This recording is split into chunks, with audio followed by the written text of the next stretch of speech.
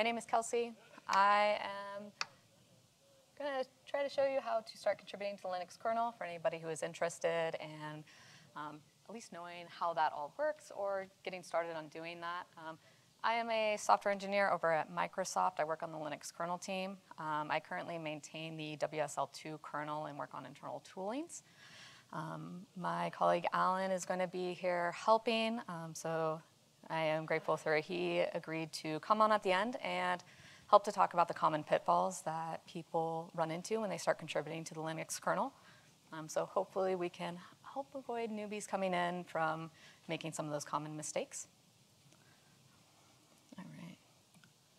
So just give you a little bit of a review on what we'll cover is a bit of the recommended to know before starting, the life of a kernel, so where it's going to get started and running through the development cycle through the end of life.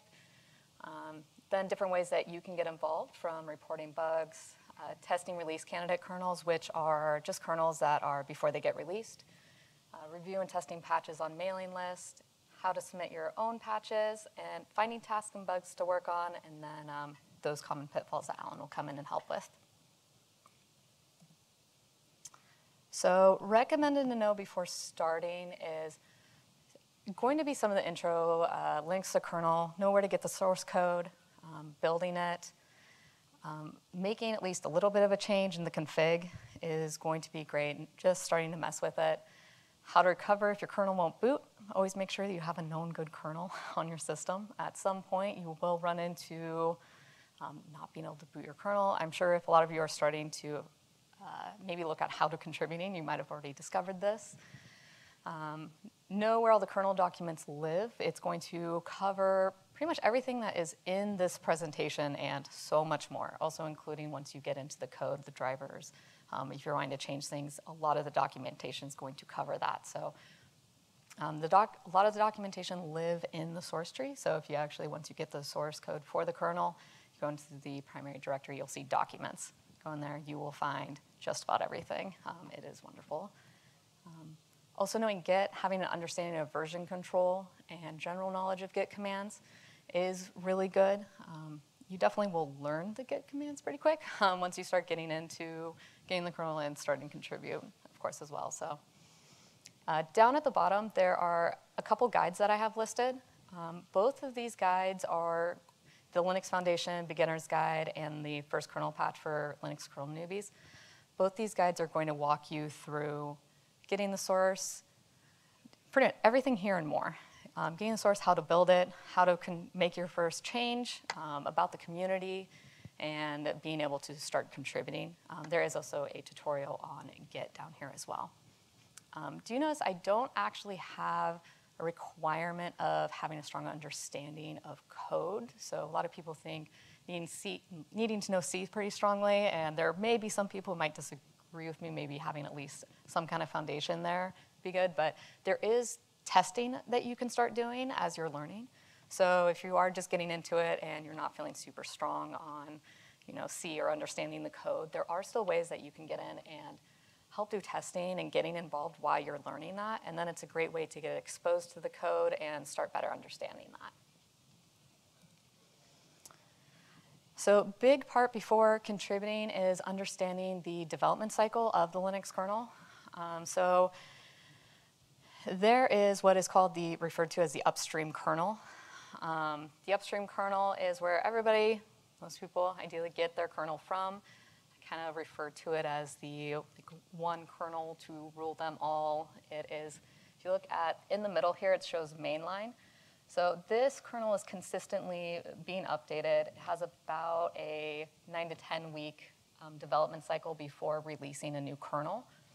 And that is going to go into stable. And then there is often several different stable. They'll have different life cycles, but it's all coming from this one mainline source that just keeps building on top of each other. So if you see here on this closer to me where it shows the list of mainline, stable, and long-term, these are the current, or at least as of on a few days ago, versions that we have out. So mainline 6.9 RC4, that's release candidate 4. 6.9 is the kernel that we are currently working on and going to be releasing into stable in about 3 weeks, depending on how many bugs are found. There can be some variability in there. The last stable that was released was 6.8, so that is the recent stable kernel out.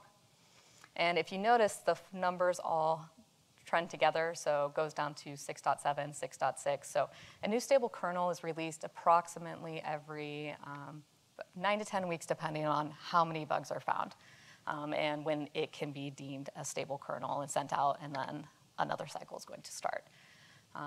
You'll see here there's already a stable with an end of life.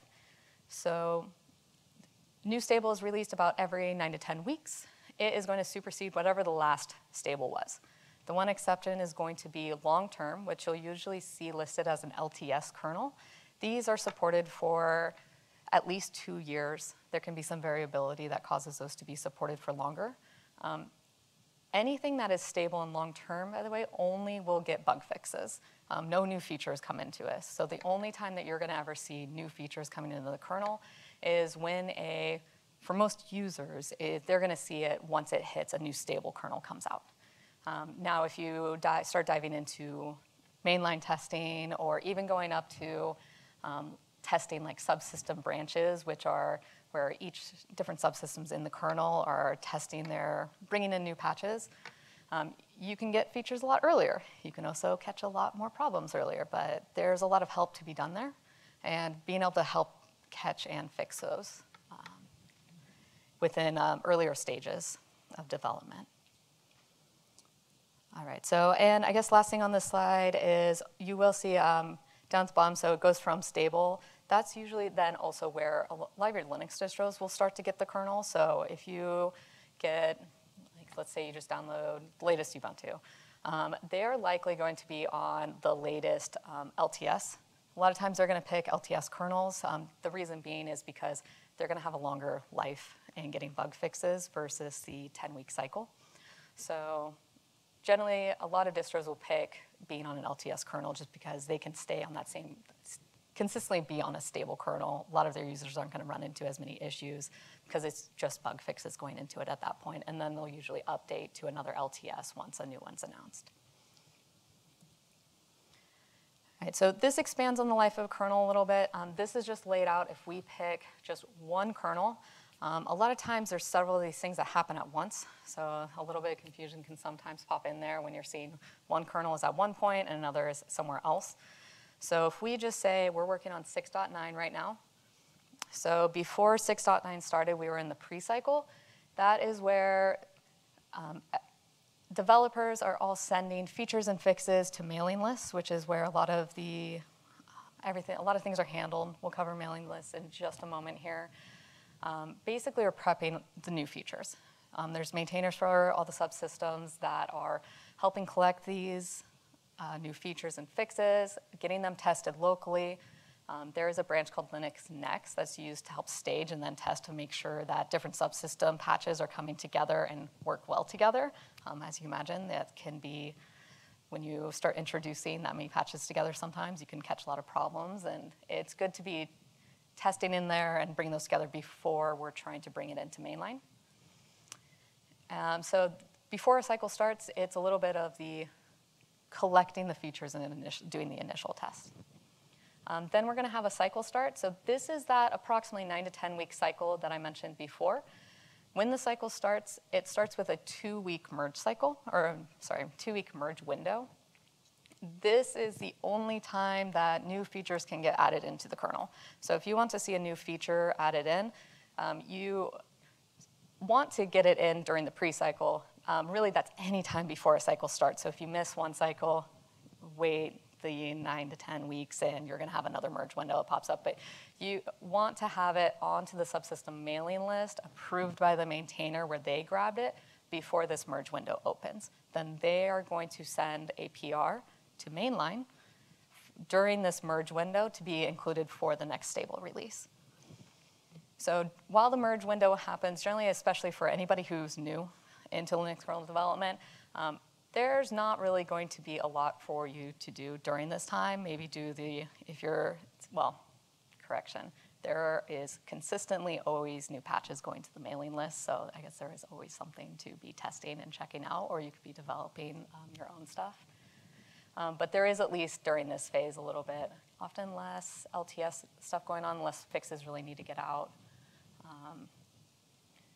And then, of course, there's no, on main lines, not sending out release kernels themselves. Once the window closes, we move into the bug fix and stabilization period. This one is a little bit more variable in time, depending on how problematic the kernel is. So how it starts is window closes, and then on the Linux kernel mailing list, there's going to be an announcement for, say, 6.9. It's going to start with 6.9-RC1, so release candidate 1. So this is the official stage kernel for the release. And there's going to be a call for people to come in and test it. Then people are going to be testing it, working with maintainers to be able to send fixes. Several fixes are going to be, lots of stuff usually is found during this phase, and we're then sending fixes, new PRs up to mainline. And then I think it's once a week, a new RC is going to see, and you'll see RC2, 3, and it's usually about that RC7. Sometimes this is quite variable until it can be deemed stable enough to be released out that we're confident enough that it's not going to cause a lot of havoc. Once it gets deemed stable enough for release, new stable kernel is announced. This is at a point, some people are going to start taking the new stable kernel at this point. Some distros like to live right up at the top. Some wait for LTS and are a little bit safer. So new kernel is released. At this point, the cycle starts over when it comes to the mainline. So once 6.9 is released, a merge window is going to start for 6.10. 6.9 is then going to go into the stable review and update process. So at this point, it is bug fixes only. It is bug fixes only that are coming down from mainline. So as new bug fixes go into mainline, they're going to get backported down into these stable kernels. So anything that's still supported is not end of life. So usually it's whatever the prior stable kernel is, and anything deemed LTS is going to be receiving bug fixes. These are about once a week. It is as needed. These are a great thing to test, especially for people just entering. It gets announced on the stable mailing list. There's a 48-hour test window, and it usually gets released after RC1. A lot of times, if there is a problem, it might make it to RC2, and it's about it's not generally a problematic release. And then at the very end, it is the kernel meets end of life, so that is just when a new stable kernel supersedes the prior one, or if an LTS kernel reaches its end of support and doesn't get extended. So I mentioned the mailing list a couple times already, and sorry, checking time to make sure that I don't go too slow or fast here. So on the mailing list, this is where a lot of the communication happens. All patches are going to be going through mailing lists. There is a mailing list for pretty much everything that's in the kernel. There is a primary one called the Linux Kernel mailing list. You see about in the middle here. It is a very high volume mailing list. This is a great one to be on. So pretty much a lot of everything is going to go there. This is the one that I primarily put the warning of make sure to get familiar with the mailing list before you start subscribing. The LKML list alone gets hundreds of emails in a day.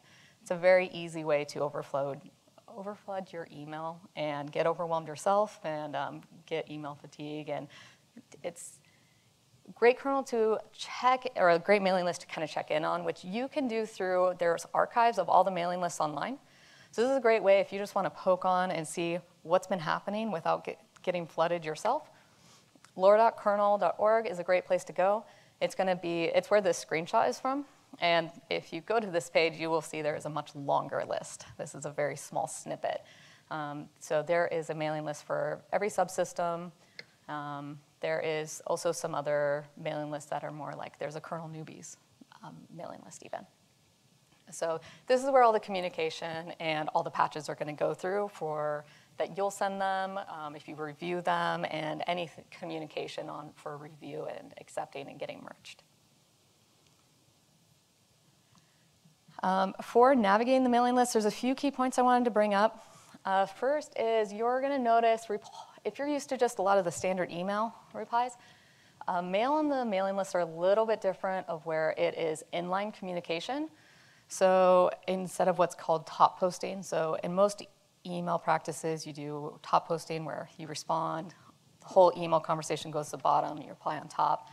Instead, most communication is you're going to have to scroll down through the first email sent or the patch is going to be at top. And you're going to add comments into where you're wanting to respond. This is great because the second point here is everything is in plain text. So the inline commenting helps that if everything is text, you can go in and leave comments throughout the whole email. So if there is a question, you can put it right in the bottom, right next to the question. You can put comments into patches. So whether you're questioning why a function was written a certain way. Oh, what happened? Oh, no. It was fun. I was having a different problem earlier, and I thought I was free of them. Hopefully this doesn't happen again. All right. Where were we? Now I'm thrown off. OK. So we did the inline plain text only. Plain text only, good to remember, as you start sending stuff yourself onto the mailing list, do remember this. Please don't send attachments, anything to that sort. It is going to be plain text only. This is very beneficial for reviews, keeps everything similar and easy to work with. It is recommended to use get send email for that, especially as somebody who's just getting into it. This is a great tool to start using, is the getting to know the get send email. And then the third super important part is getting to know the tags. You will see this in a lot of, every patch is going to have at least one tag, which is the signed off by. All patches require this. It will not get accepted into mainline if it doesn't have a signed off by tag. Only you can add it. Do not add other people's signed off by tags without their permission. The other tags you'll see are the tested by, reviewed by. If you go onto a mailing list and you test somebody's patch, then you can throw on the mailing list. You're going to add your tested by. It's going to be your name, the email, and say you can throw your tag in there that you tested it and you're signing off on it. Same for the reviewed. Act by is used by maintainers if they're not applying it themselves. If a maintainer applies a patch, they are actually applying the patch themselves. They will use the signed off by tag as well. Otherwise, if they just agree to a patch, maybe it touches their subsystem, but they're not the ones applying it, they're going to use the act by. Suggested by is if somebody suggested it as like a fix, but didn't do it themselves. This is a great way to give acknowledgement.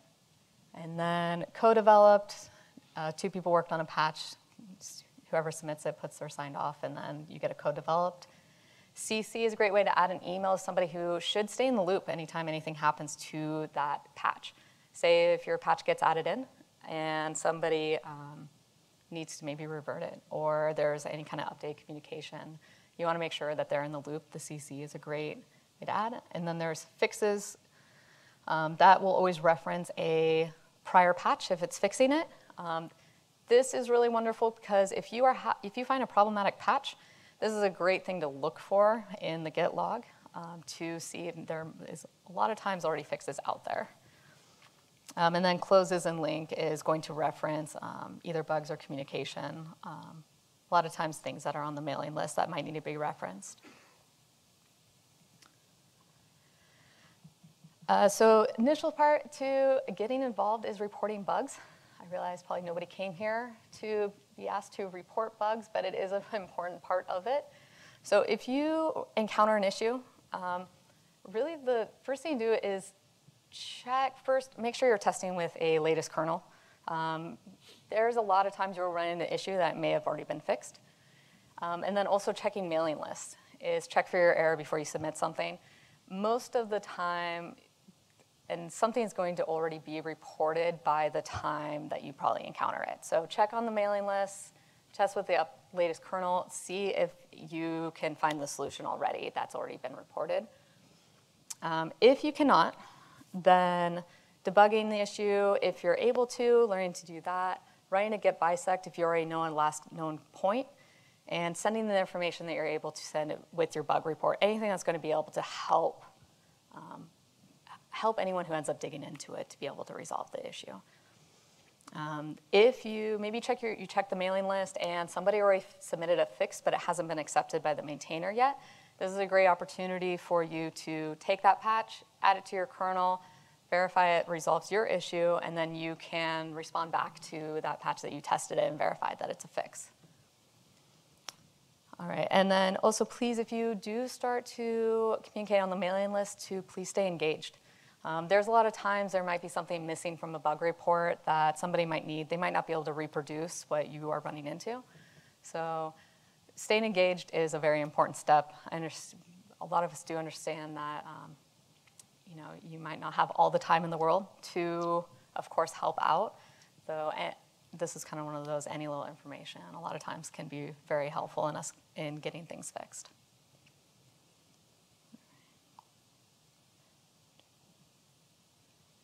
All right, so the next step of opportunity of getting involved is doing the release candidate testing. Again, this is testing kernels before they're released. There's 2 opportunities for this, so covered this a bit before. So the first one is that mainline release. This is going to be announced on the Linux kernel mailing list. These are the kernels before they have become stable. You'll more than likely run into more issues on these ones, so it's a great opportunity for, if you really want to find problems and help fix them and debug them, this is a great spot to dig into. If you want something that's a little safer, just so you can get used to doing the testing, maybe getting used to sending emails on the mailing list, then helping test stable release candidates is a really great spot to start. Again, these are usually about once a week. They're announced on the stable mailing list. It'll come with a 48-hour window for tests, and actually the screenshot is one of the recent emails for the review. So it's going to always has this format. It will have a list underneath it of all the patches that are included. It asks for tests, gives you the time that the test window closes, and all you do is you test this, and then you're going to respond to this email saying, like, this looks good to me. You can add your tested by tag to it. This is one of those, anything is valuable here. The goal of this is to get this tested on as much hardware in different environments as possible. There are people who go further and run a lot of test suites to help find issues. That is great. There is also multiple stable kernels, so don't feel like you do need to do it all. This is one of those, it's kind of one of those, like, do what you have time for and where you can help. This is also a very good spot that if you are maintaining a kernel at a company, or maybe you are running your own and you're updating your own kernel, taking it from upstream, this is a really great time to test to make sure that you're not running into issues. Because if you do, you run a git bisect, you can find out the problem, and you can say, this commit causes my build to break. It is a lot easier to stop it from going out to stable at this point. Then once it's released, it's going to need to go through a report system and getting fixed. And then also, you don't have a surprise when you go to update. So I highly recommend that if you are consistently pulling from upstream, that you get in the habit of testing here, just at least to make sure that you have a little bit more forewarning on if there's any issues. And then, of course, helping out the community by reporting. Hello? Yay, all right. Review and test patches on the mailing list. So, mentioned before, there's a bunch of different mailing lists. I recommend, if you're getting started, pick a subsystem you're interested in. Maybe you want to learn about how networks work or PCI. There is a lot of opportunity and options. I don't recommend to try doing them all. It's a lot. Pick one you want to learn. You can change it at any point. It's a great way to start to understand how that area of the kernel works. So any review of testing is any of this is helpful. A lot of what the reviews are is checking for proper patch format and coding style. So that's probably a very fun thing, but a very great thing of the Linux kernel is patch format and coding style is very particular. Now this is wonderful, especially in a large project, but there is a bit of a learning curve on it. So especially on your first patch, when you go to create your first patch, there's a bit of time spent on making sure that you are catching all those little details. We'll cover that a little bit more here. But it is great if you can start catching those on other people's patches to help make sure that their patches are getting accepted.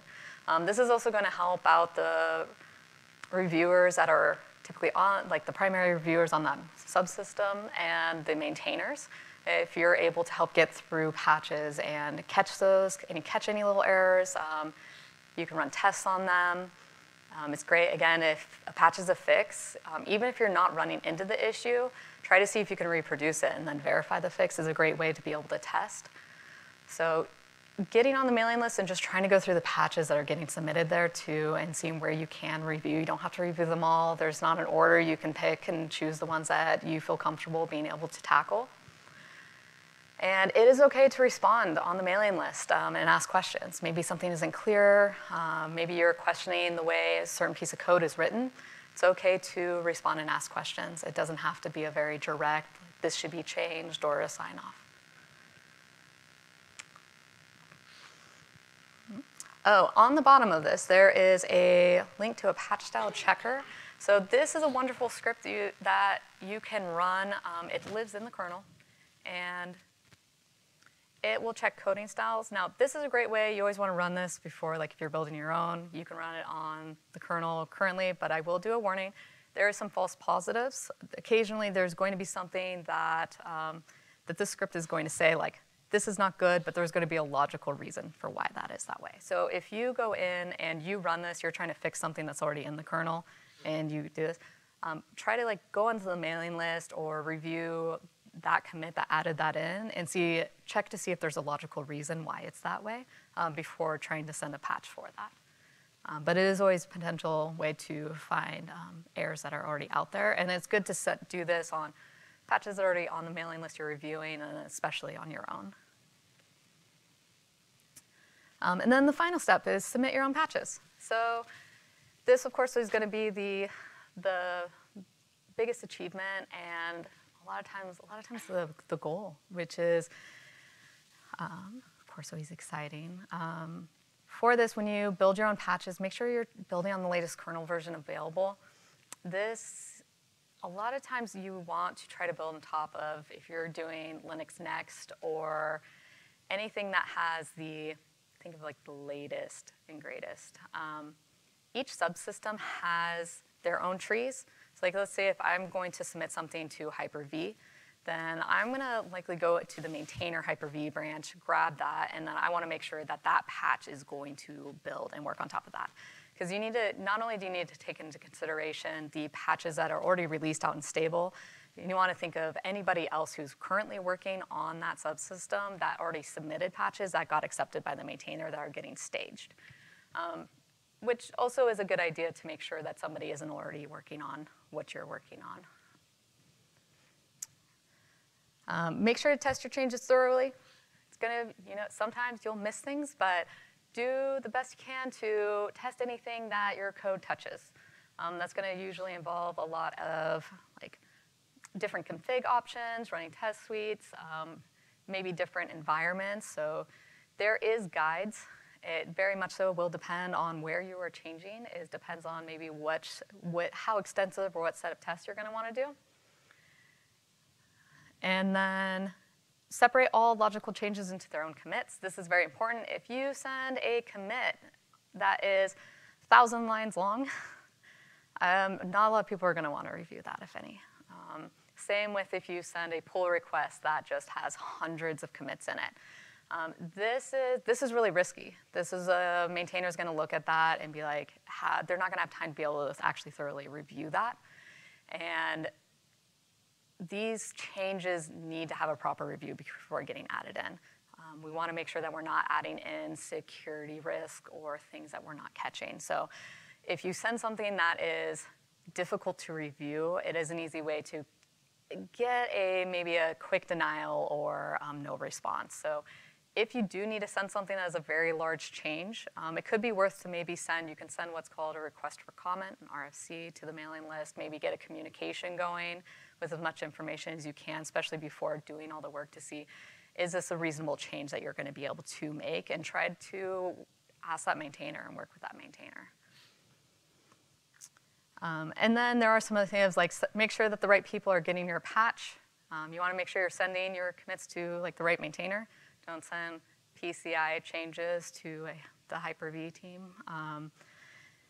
So sending it to the right place so you get the right reviews. And if people respond to your stuff on the mailing list, please respond back. It is, whether it's questions or if somebody takes the time to review your patch, some kind of thank you is always definitely nice. And then, of course, celebrate when you make a change. It is good. Even, I think I hear a lot of people when they start discount themselves for if they do something small. Getting any kind of change into the kernel, it takes there's a lot to learn, and it is. So if you hear anyone say, I just changed this, correct them. This is a really great thing, and it takes a lot of work to do it, and it's a really cool accomplishment. So, super fun part for me is this was one of my first patches. So I picked this on purpose because I wanted to demonstrate a few things on it. First, this is going to help. I wanted to point out a couple of the patch styles on this that are really good things to look for and make sure that you do. So if we start up at the top, it's sent to the PCI maintainer. This is a change in the PCI subsystem. So sending it to the PCI maintainer, the PCI mailing list, and then Linux kernel. I'm CCing people that I don't necessarily need a sign-off by, but they might be interested in it. So these are people who might want to have a say in it and need to know about it. You're going to want to make sure that you are keeping people who should know about your changes in the loop. Then the subject line is important. You'll notice on here, it says patch. Anything you're saying to the mailing list that is a patch needs to have the little patch sign on it. There's a lot of volume on the mailing list. This helps to identify what are patches. Then you see V3. This is version 3 that I sent. I think I might have actually sent a version 4 of this. So that is new revision, something that somebody came back and say, hey, this should be changed. This needs to be edited. So this was the 3rd time that I sent this patch to the mailing list. And then 1 out of 4 means this is out of a patch series. There was 4 patches in this series. And this was just 1 out of the 4. There will always be a 0. That's a cover letter. If you're sending a patch series, you always want a cover letter.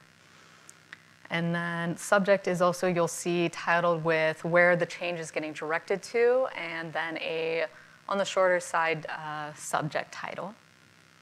You always want to include a descriptive commit log. This is very important. Please never just do, this changes things, or this is a fix. Please be descriptive. Make sure that if somebody goes back and is debugging or trying to look at the code, it's going to help them to figure out what's going on and why that change was made. You'll see the assigned off by. Again, this is required. It will not get accepted without this. If you do manage to forget this, I'm sure somebody on the mailing list will catch it and remind you.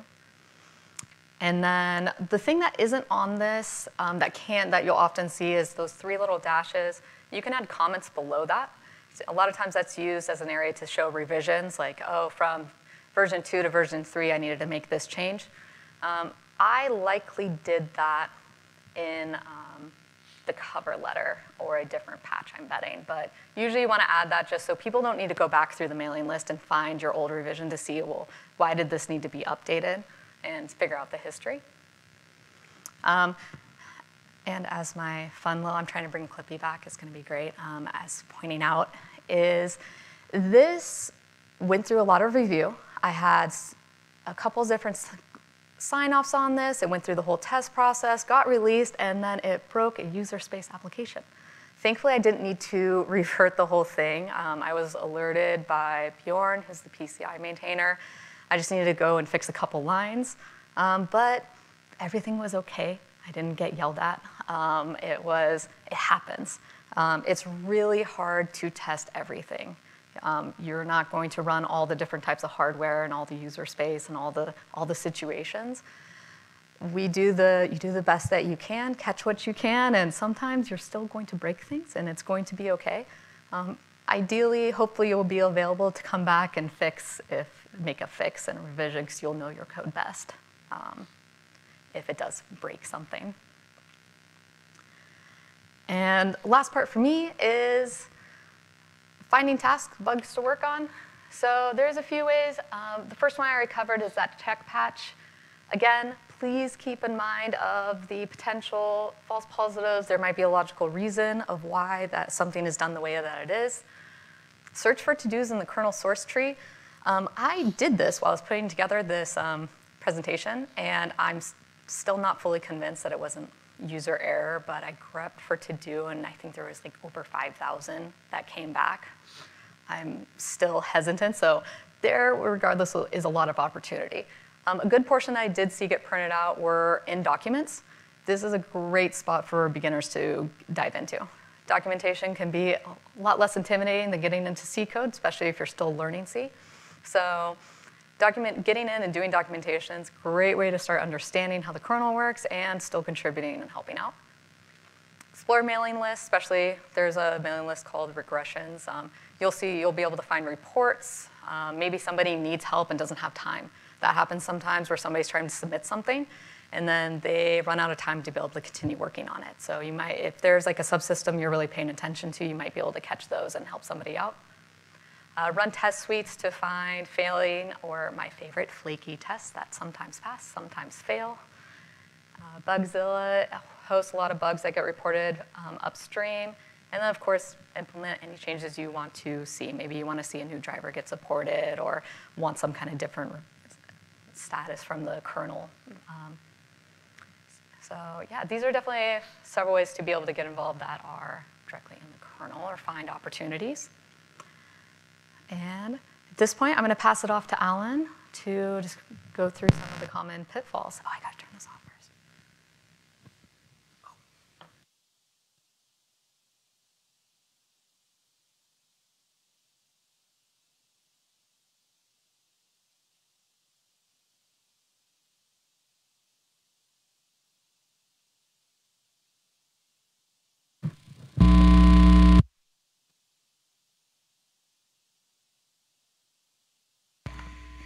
Hello, so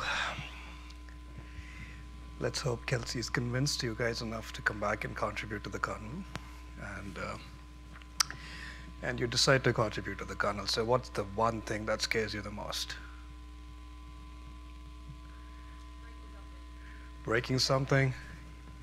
That's actually true, but for me, what scared me the most was getting yelled at by Linus. So what are we going to talk about 2 slides here? So all of these pitfalls, all of these mistakes are something that I've personally made. I've also not learned from them, so I'm still making those mistakes. So let's go about the first one. It's inadequate testing. So kernels, a bit of 30,000 C files, 20,000 header files. It's pretty difficult to test everything. The change that you make might let's say you make a change on x86 and then that might not be needed on the ARM side, but you still have to test that code, right? So a lot of times people, when they write their code, they only test their little code and not end up testing the entire kernel, so it's something that actually gets missed out. And I did that for several subsystems, and I got yelled at a couple of times by Greg for saying, oh, you're not done enough testing. So make sure that you test the kernel really well. Modifying without context. So this is, again, I was working on a task where we were doing some timer update stuff, and then I didn't think I really understood the code really well, and then I went and did some changes to kernel.h. And the first person to write back to that email was Linus. He said some nice, beautiful things to me. But the story here is these are the people who've done kernel development for about 30 years, right? So they really care about what code they write. They really care about what you do and all of that. So please understand the code, read through, experiment, and then only if you're convinced that this is the right thing to do, send it upstream, right? So this I think Kelsey spoke about. The third one's pretty important. Make sure that you follow the coding guidelines. I think Linus did speak about spaces and tabs yesterday. So all of these little things really matter, and all this massive document that Greg's written, which talks about all of these coding styles and best practices, how to submit patches, how to get involved with the community and all of that. So that's probably is a good thing to do before we get involved with kernel development. And community feedback. So this is a bit of a problem because you think you're the best programmer, but there are better programmers out there. So they have their own ways of doing things. So they come back and tell, okay, this is crappy code. Why don't you change it? And if you are hell-bent on saying, no, this is the way I'm going to keep it, I'm not going to change, you will not be very welcome in the community, right? So be open to it, be flexible, take feedbacks constructively, have fun doing kernel development. And yeah, when you get your patch in, it's the coolest thing to party on, right? So yeah, so these are the 4 points that I had. Basically covers a little bit of my experience doing kernel development for about 15 years now. And yeah, when you get your patch in, you can be proud saying that I contributed to a project that actually runs on Mars, right? So with that, I think we are open for questions. Yes. Yeah. Either one of us can take the question. Go on. Yeah.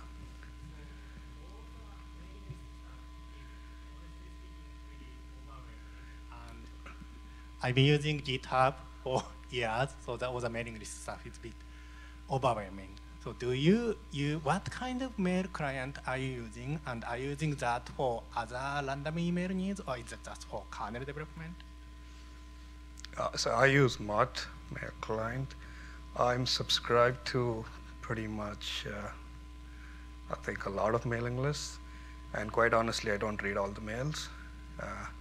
So I have filters which basically I focus on certain subsystems that I work on. So I try and catch up on all of them. But it's like you said, it's overwhelming. It's just impossible to read every email that comes through all of these mailing lists. We are very active on the stable mailing list where we do the testing. We really care about what patches are getting picked for the stable kernels because that affects all the products that we work on. So that is something that we keep a close eye on, but LKML is only for subsystems that I work on. And I don't know what client you use. I use Mac also. There are other options, and I believe I listed it on one of the slides in the documentation that's in the Chrome. There is actually one for email clients. I see. And are you using Matt for other, like from your company's email, everything? Oh, yeah. So yeah, if you're already a Matt user, I know Matt has a little bit of a learning curve. So warning to that, if anybody's checking it out, it's wonderful when you get it set up. I see. Thank you. Yeah, thank you. Yeah.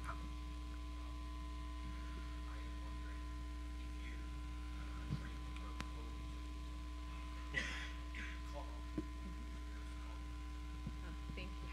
Your copyright holder is written in the license file? Oh, for the licensing? Yes.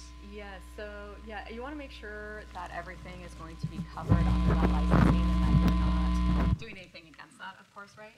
So that's actually part of for the sign off is that you are agreeing that what you're writing is authorized, you're agreeing to that it's going to be, oh, sorry everyone.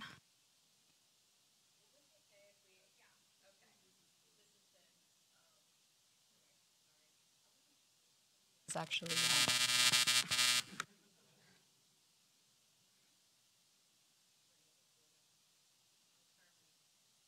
okay. So the signed off by tag is your signed off by and agreeing that it's going to be covered under the license. It's like I forget the name of it. It's a certificate. Thank you. Thank you. Okay. Yeah. Does that help answer that? Yeah. Perfect. Thank you. Anybody else? No, that's it. All right. If you see me, you can always come and ask me directly. I'm always happy to try to help out. You can always reach out later if you run into an issue. You can find me online. I'm happy to send documentation or help to anybody who's working on getting started. So, all right. Thank you, everybody, for attending.